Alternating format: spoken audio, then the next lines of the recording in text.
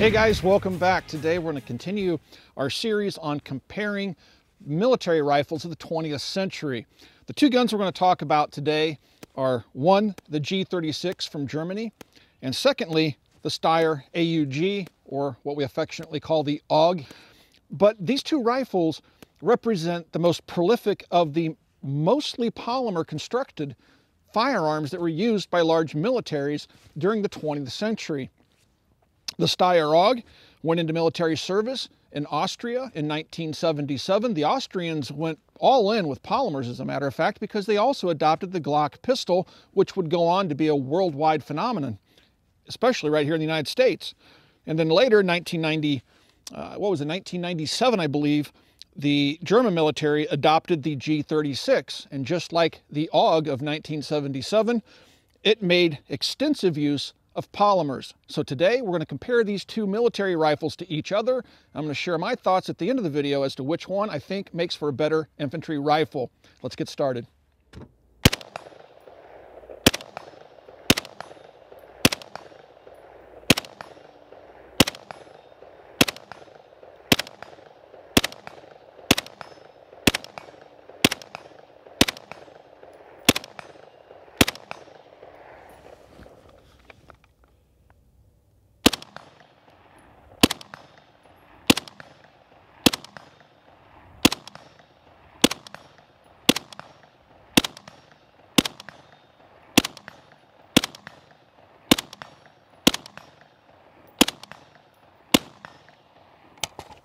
In 1977, the Austrians adopted the Steyr AUG. They gave it the military designation of STG-77, which obviously corresponds to the year of adoption.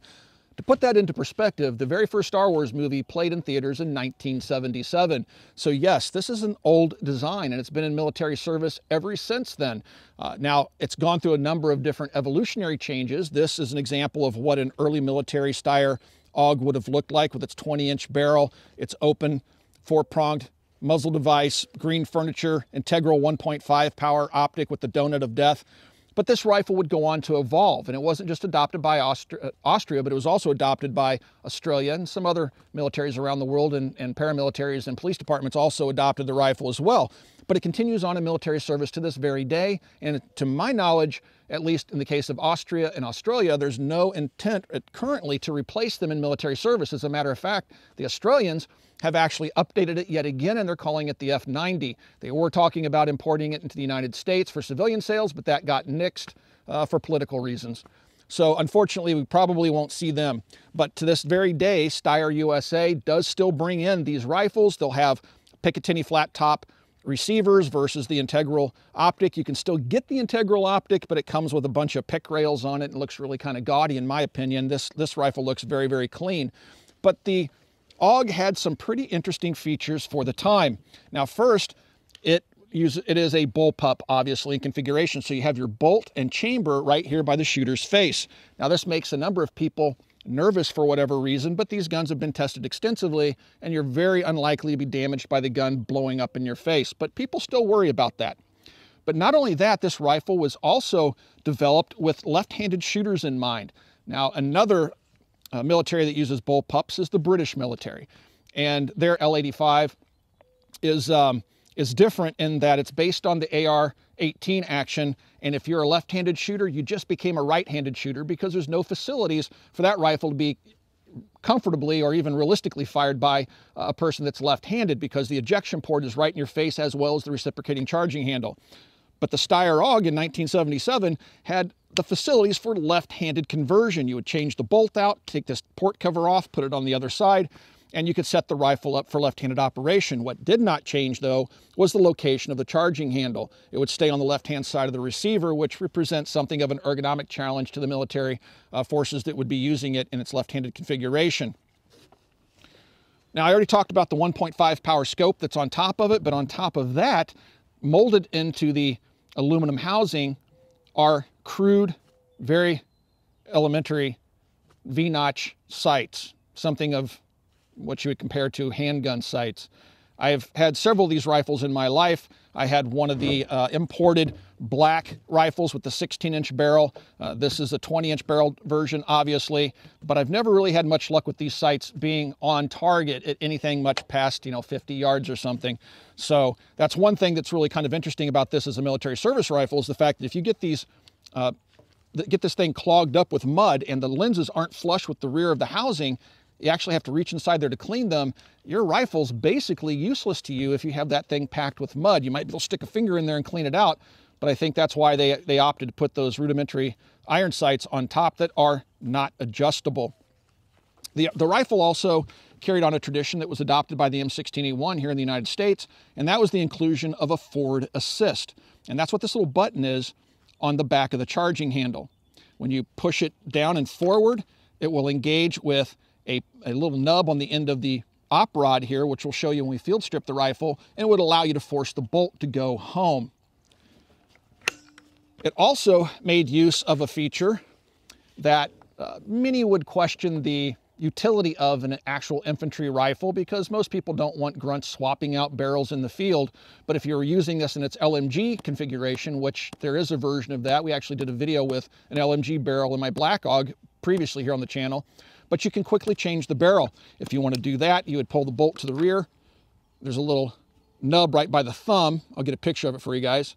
And you just basically push that little nub and draw your barrel out. Despite the fact that it has a quick detached barrel system, it's still an incredibly accurate rifle. It's probably one of the most accurate bullpups on the market.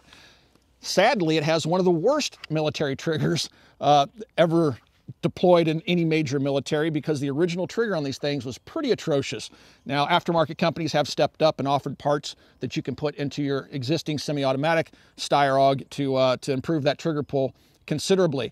Another thing that you'll find, that it has just a simple cross-block safety. And this is not a fire control unit outside of safe and fire. You can clearly see on the back side there's a red dot for fire, and then on the opposite side there's a white dot indicating safe. But this was a select fire rifle. This rifle was capable of both semi-automatic and fully automatic fire, and that was accomplished by how far back you pull the trigger. Pull it back to its first stage, it'll fire a single shot. Pin that trigger to the rear, and it's going to dump its magazine. And it is something to get used to. I fired these on fully automatic before, and it is interesting to say the least in how that trigger operates.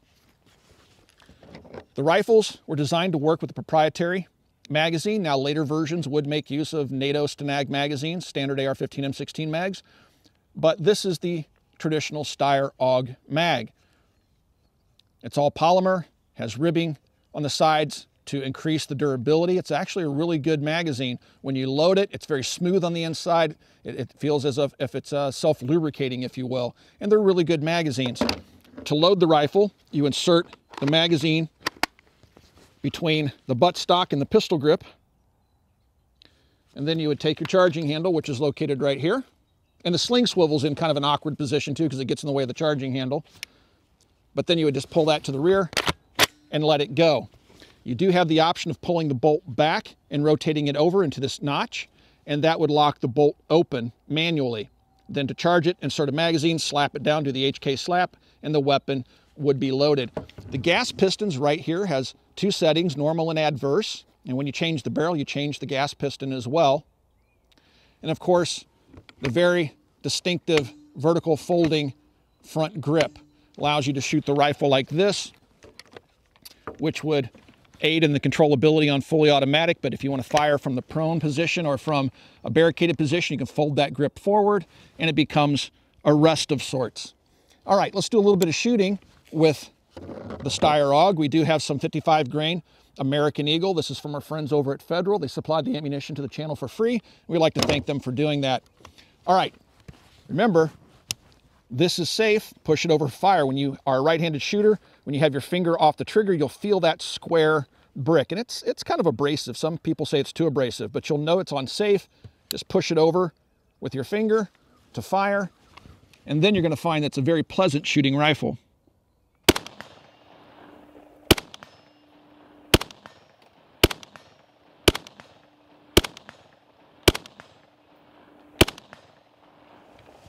Let's go ahead and try our 250-yard camouflaged man who today with the lighting conditions is a little bit hard to see. And I connected with him. Didn't that time. There we go.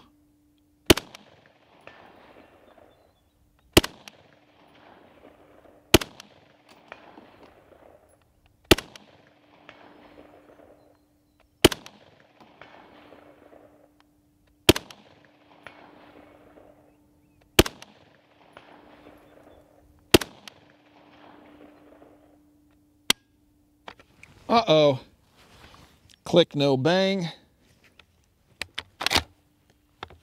And I wonder where that one went. There she is. Let's see what happened there. See if my AUG's having mechanical problems.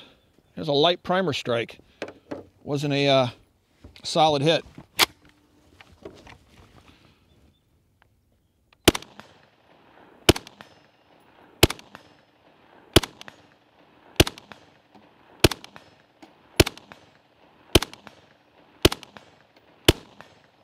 All right, and it locks open on the last shot fired. To remove the magazine, I'll go ahead and put the weapon on safe. You have a button right here. You push that button, that will release the magazine. Typically, you would do it in this fashion. You'd beer can the magazine and push up with your thumb and strip the magazine out. A very interesting rifle. Now, bullpups present a problem for militaries that like to do drill like we do here in the United States. Imagine trying to do a parade rest with a bullpup being 6'4". Not something that's going to be easily accomplished. But aside from that, bullpups definitely have value. Again, we have a 20-inch barreled rifle here. Compare this to the M16A2, and this rifle's considerably shorter. It's going to be handier in vehicle operations. It's going to be handier in CQB. And it still has a 20-inch barrel. So I think that's what's been the allure to many of the militaries that have adopted bullpups. The French have done it, the Austrians have done it, the Australians have done it, and other countries have done it as well. So yeah, there's a lot to be said for the design, and the shortcomings are few, in my opinion.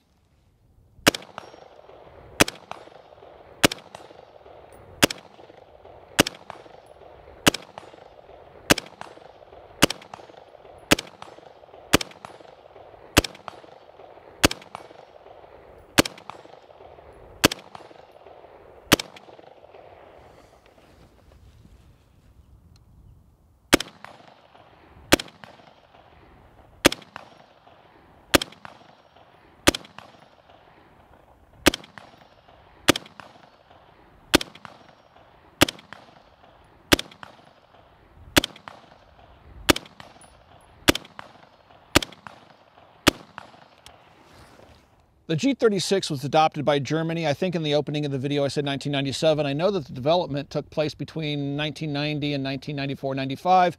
And if I'm not mistaken, I think the standard infantry rifle like you see here was adopted sometime in 1996. The K version would have been adopted in 97, and I think the C version right around 2000, 2001.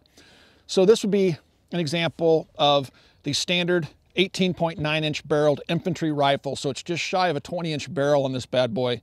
Now this rifle does feature a side folding stock. The stock will clasp over the ejection port buffer here and just kind of lift it up and it'll kind of lock itself into place. This rifle would have replaced the G3, which is a 308 roller lock version of the Spanish set-me rifle that the Germans had used throughout most of the Cold War. This rifle obviously is a post-Cold War rifle given its adoption date. But the Germans were looking at doing something a little bit different, as they always are. The Germans are actually quite innovative when it comes to small arms. They innovated a lot of stuff during World War II that continues on in service today and all over the place in different countries and different rifles and things like that. So they're truly innovative. Some could argue that they really made the assault rifle popular, even though the Germans didn't really come up with the first assault rifle. Many people would say it was the Fedorov that was the first rifle, and that would have been in Russia, which predates the STG-44. But in terms of broad military use, the Germans fielded the STG-44 and in fairly large numbers. And you'll still see them being found in places like Syria today. So the Germans wanted to come up with a lightweight infantry rifle. Now, when Eugene Stoner was looking at a lightweight rifle, he was looking at using polymers for handguards and buttstocks, but he turned to aluminum for manufacturing the upper and lower receivers. And in those days, that was considered cheap and weird because Americans wanted wood and steel. They didn't want aluminum and plastic. So that changed. Now today, the M16 is kind of the gold standard, but the Germans wanted to take it the next evolutionary step they could using polymers, which is even lighter in most cases than aluminum. So the G36, like the Steyr AUG, makes extensive use of polymers, just like the AUG that predates it. Even components within the fire control group are polymer, things like the hammer. The only place that they use metal is where it's absolutely necessary because there isn't a polymer alternative currently available. The barrel, the bolt and carrier, the trunnion, the springs and the trigger components. But other than that, they used polymer everywhere they could. Most of the receivers, polymer, the stock's all polymer, the handguard's polymer. I mean, it's really the conventional rifle version of the Steyr AUG, and I would imagine the Germans drew some inspiration from the AUG's success. So this rifle does have ambi controls right out of the gate. Now the ejection port is on the right-hand side of the rifle. That can't be changed, but due to the ejection port buffer, it's not a concern for a left-handed user. You'll find that the fire controls are present on both sides. And even though this one's marked fully automatic, it's only semi-automatic. This is a real G36 receiver that was cut and destroyed per ATF regulations, then rebuilt by Tommy Built.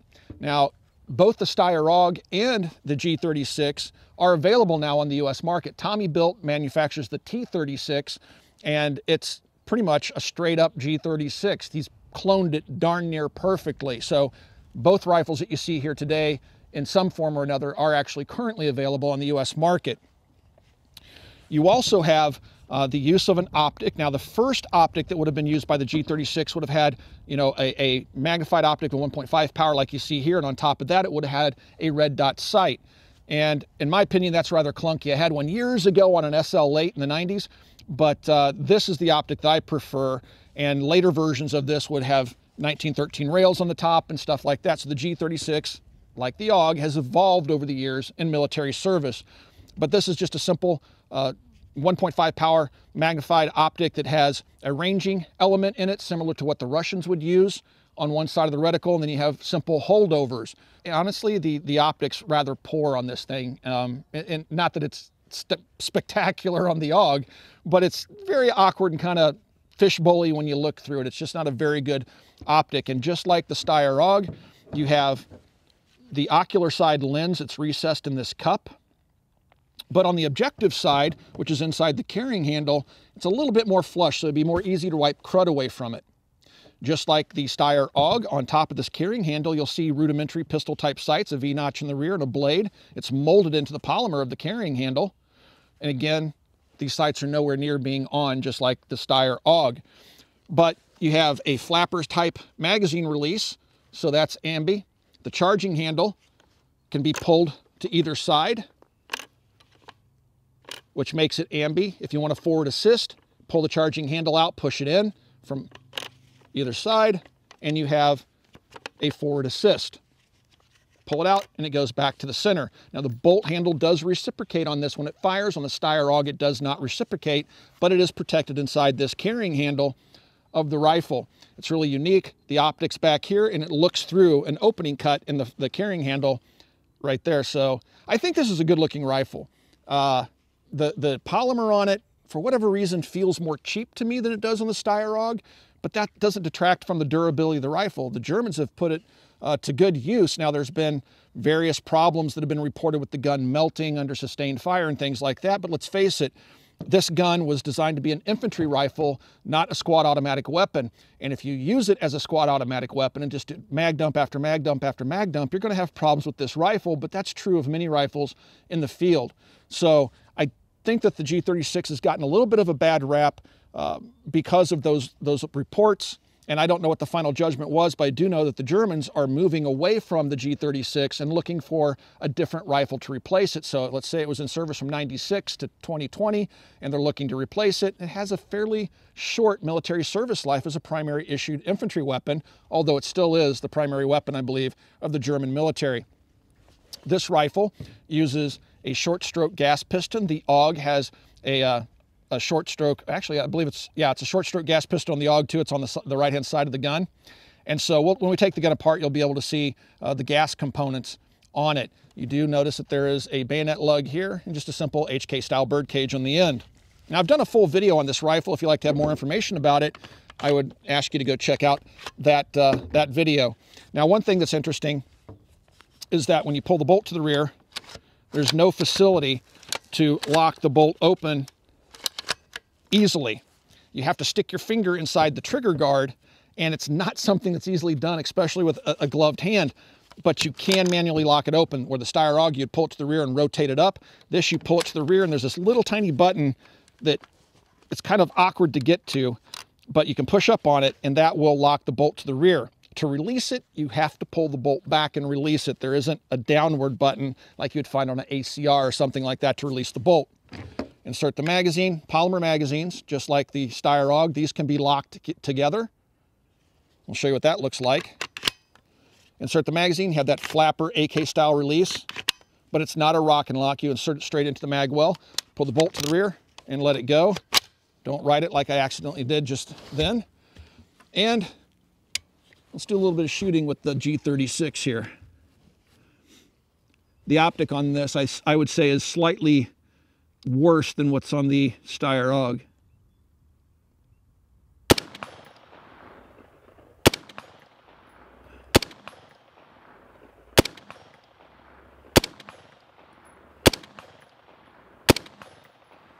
Walk her out to 250 here.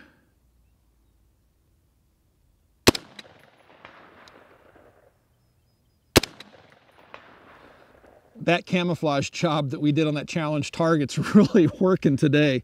In this light, it's very difficult to make out.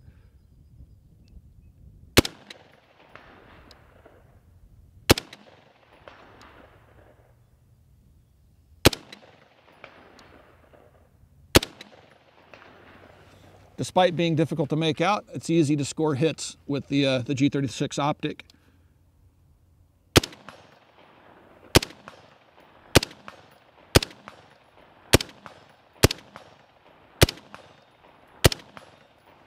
The trigger pull on the G36 is heavy. It's heavier than the Steyr AUG, but it's still easy to score hits with it.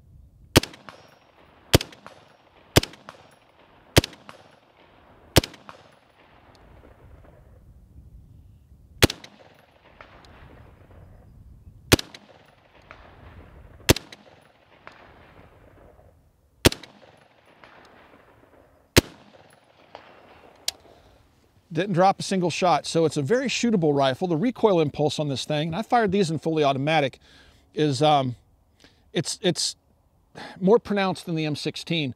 I would say that when you fire these on fully automatic, they tend to rock around quite a bit, and I think that's more of a function of the gas system that's used, and perhaps maybe the gun's just a little bit over-gassed on purpose.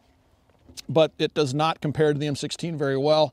I still think the M16 is a superior infantry rifle in the same configuration. If you were to take a 20-inch barreled M16A2 and shoot it next to this, I think everybody would agree that that AR-15 M16 has a much more muted recoil impulse that pushes straight back into the shoulder, where this rifle has a tendency to rock under recoil.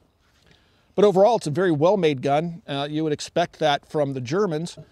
And yeah, very, very cool. Let's take the Steyr AUG apart here really quick for you guys. First, I have the bolt locked to the rear on an empty magazine. I'm gonna drop the magazine out. Again, you just kind of beer can the magazine, hit the release and pull down. Now I'm gonna let that bolt go home. Now, unlike the G36 where you have a manual hold button somewhere on the receiver, with this, once the bolt goes home, you either can lock it open on an empty magazine or rotate it back into that recess right there, which holds the bolt open. Pull it down and it goes home. On the rear of the AUG, you have a sling swivel, and the sling swivel is actually a takedown pin as well. There's a little area right here that you can see looks different than the rest of the butt pad. That's because there's a little button there that's part of the trigger group on the inside. What I'm gonna do is I'm gonna push in on that button, push that pin across. I'm just gonna pull it all the way out because with my gloves on, I couldn't feel the detent. Now your butt pad will come off, and you can see the hole where the pin went through that holds the butt pad in place. The button that you're pushing on is this right here, which also holds that pin in place. Grab that and pull your trigger group out. Now look on the inside. Again, polymer hammer, polymer components throughout, with the only metal components being pins that go through. and springs and other small components. But the majority of the trigger group, including its housing, is all polymer and dirt. All right. Your sling is your actual retaining device for your pin. All right, so now we're going to take the receiver off of the stock. There's a big blocky pin right here. I was pointing at the safety lever. All right, so you're going to push from this side across, hold that down a little bit, that being the receiver, push down on it a little bit, it'll make it a little bit easier, then pull this pin across until it stops. It is captive. At that point, the receiver will come off the polymer stock. This is your bolt and carrier. Here's your firing pin. You'll notice this one does not have a roller on it. This is an earlier design. They would evolve this design as well as time went on. On the end, this is your gas piston on this side of the device. And here is where the forward assist grabs a hold of this rod and will push forward when you depress the button on the charging handle. On this side of the receiver, we have the barrel, which you got to have the charging handle slightly to the rear to release it. And there's our gas system with its short stroke piston that pops out and taps on this side of the op rod, like that.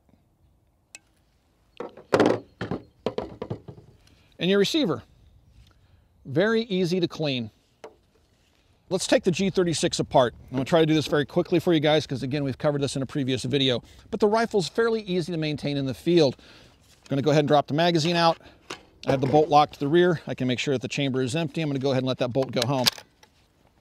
The Germans, for whatever reason, are averse to captive pins. They like for pins to come all the way out. And fortunately, they have little facilities in the stock to keep your pin, where you can find it so you don't lose it. So I'm going to take this rear pin out here. I'm going to take the pin out by the magazine well there. I'm going to put those in the stock so I don't lose them. Now to take the mag well off, I'm going to pull forward on the flapper release and just kind of pull the mag well out like that. Now there are different mag wells available for this. Just simply by changing this one component, the G36 will use a standard NATO Stenag magazine, which is what the AR-15M16 uses. Now I can take the trigger group out. Now take a look inside here, guys. The selector lever, the hammer, all these are polymer. You'll notice that there's steel inserts where necessary. And of course the pins are metallic. But they've made use of polymers extensively as they possibly can, including the trigger itself. To take the bolt out, I'm going to rotate the folding stock to one side. And with the pin removed, now I can just pull down and take out the recoil spring and guide rod, and then just hold the muzzle end up and the bolt and carrier will come out. So when comparing the Steyr AUG to the full-size G36, you're going to notice that the G36 has about a 19-inch barrel. The AUG has a full 20-inch barrel, and you can see the benefit of the bolt pup. Both of them are currently in their firing configuration. You may fold the stock on the G36, but this would not be considered a firing configuration. This is a storage configuration, and then they're roughly the same size. Actually, the G36 is a little bit shorter with its stock folded, but this is not a practical way to use the G36 when fighting with it. So the length advantage definitely goes to the Steyr AUG.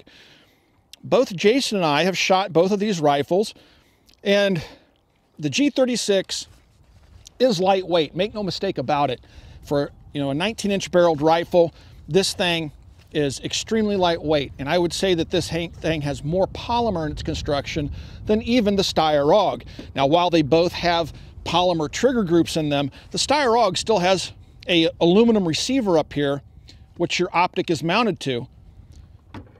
And all that is aluminum, where on the G36, the receiver is mostly polymer with some steel reinforcements, with the trunnion up front, with the carrying handle where the sight's mounted and everything else is polymer, and it just feels almost toyish, right? Where the AUG, to me and to Jason, feels more robust. Now that's subjective. That doesn't mean that one is truly more durable than the other, But it's also noteworthy that the Steyr AUG continues on in military service today, and the primary user of the G36 is looking to replace it after just having adopted it in the mid-1990s.